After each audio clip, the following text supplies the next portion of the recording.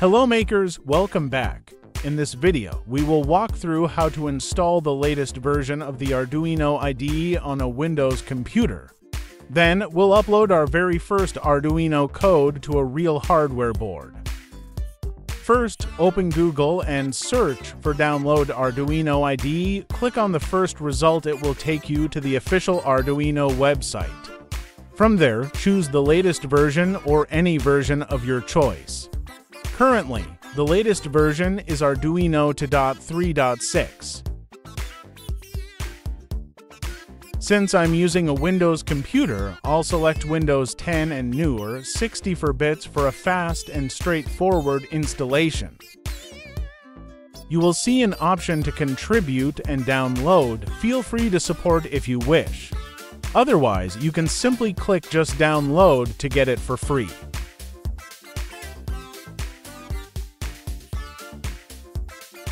While the download is in progress, take a moment to subscribe and like the video to support us. We really appreciate it. Once the download is complete, click on the downloaded file to start the installation. Accept the terms and policies to proceed. I recommend sticking with the default installation settings for simplicity, but feel free to change the settings or installation location if you prefer. Then, click the Install button and wait for the installation to finish. Once the installation is complete, the Arduino IDE will launch automatically on your Windows machine. If it doesn't, you can open it manually from your Start menu or desktop. When it opens, you'll see a new sketch. It contains just two basic functions, void setup and void loop. At the top of the Arduino IDE, you will see several important icons. The checkmark icon on the right is used to verify your code. It checks for any errors before uploading.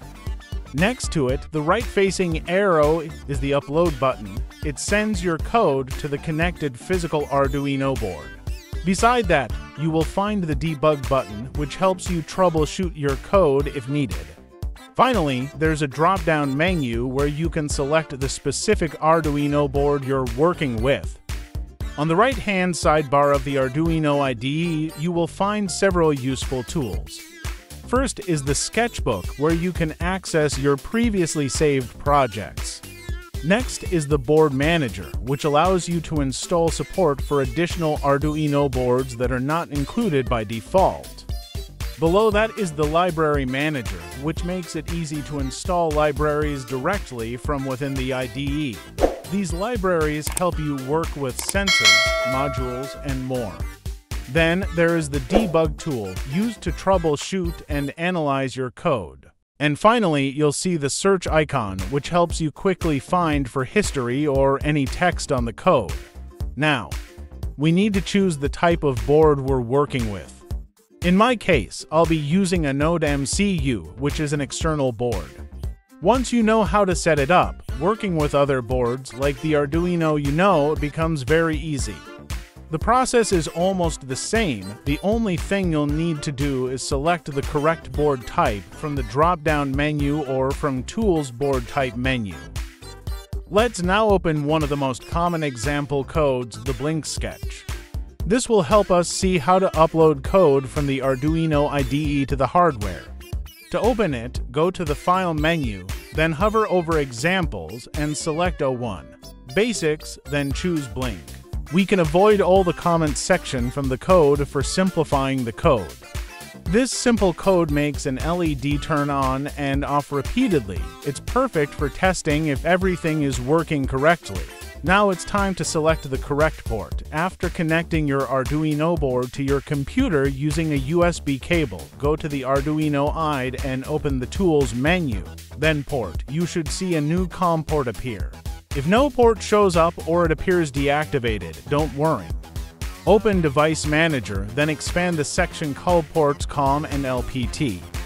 From there, you may need to update the COM port driver or, in some cases, install an external USB 2 serial driver depending on your board, especially for boards like the NodeMCU or CH340 based boards. Now that everything is set up, let's verify the code by clicking the checkmark icon to make sure there are no errors. Once the verification is successful, click the Upload button to send the code to the hardware, in our case, the NodeMCU board.